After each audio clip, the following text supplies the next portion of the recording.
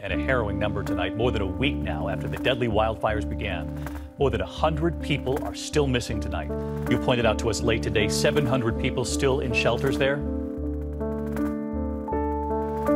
Imagine a world where you could overcome anything that life throws at you.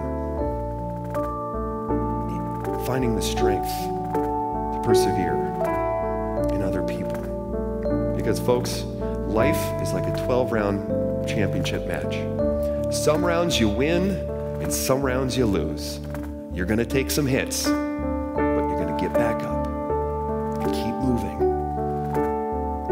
So now, get back out there and show the world what you're made of.